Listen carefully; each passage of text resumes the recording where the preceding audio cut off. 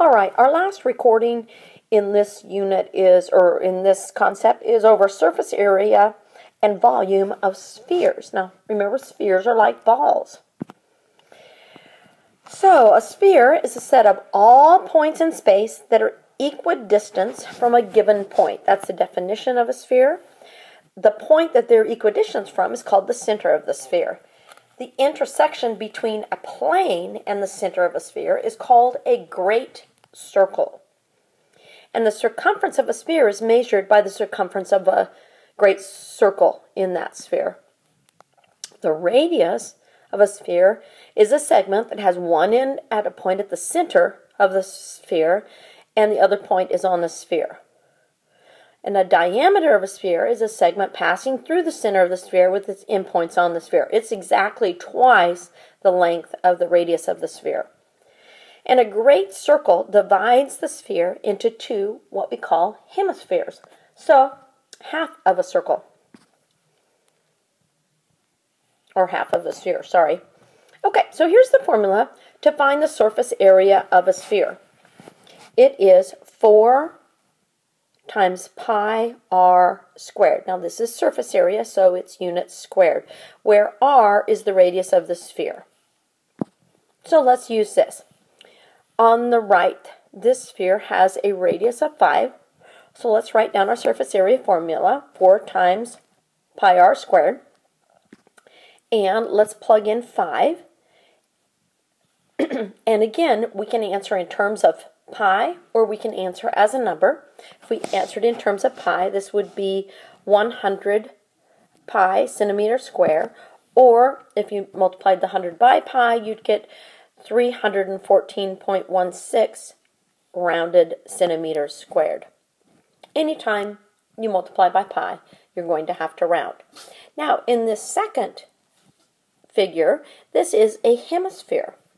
So, first, they give us the diameter of the hemisphere, which is 2, and I know that radius is half of that, so the radius of this hemisphere is 1.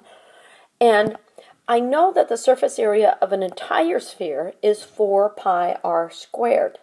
So if I take that and divide it by 2, I should have the surface area of a hemisphere. So let's do that. Let's plug in 1 for a radius of our hemisphere, and then we can answer as either in terms of pi, which would be 2 pi feet squared, or you can answer as a number, which would be rounded about 6.28 feet squared for the surface of that hemisphere. Now the volume of a sphere is a little bit different. It's 4/3 times pi r cubed. You have to pay attention because it is in units cubed. So it's not pi r squared, it's pi r cubed, where r is the radius of the sphere. All right, let's use this. Find the volume of the sphere with a diameter of 4 inches. Answer in terms of pi. Well, let's write down our formula first. 4/3 pi r cubed. And then I know this is a 4-inch diameter, so half of that is 2. So my radius is 2. So I'm going to put my radius into my formula, and then I am going to solve it by taking 4/3 times 2 to the third.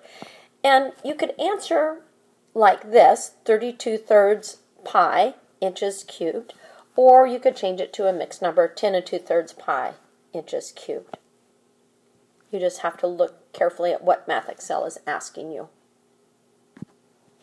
All right, let's find the volume of this sphere. Write down our surface area formula.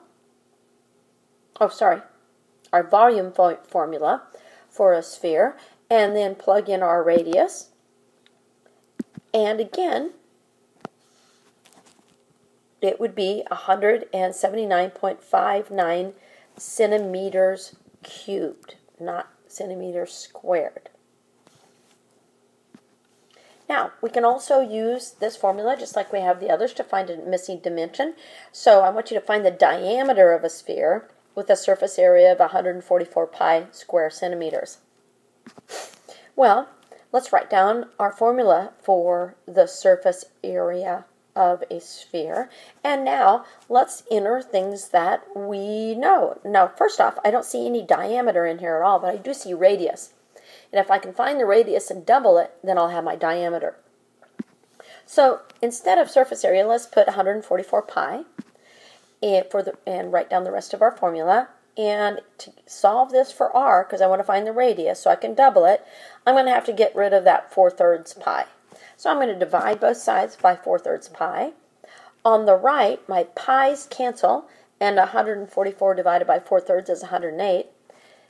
On the left, sorry. And on the right, my 4/3 pi divided by 4/3 pi gives me 1, which I'm not going to write down.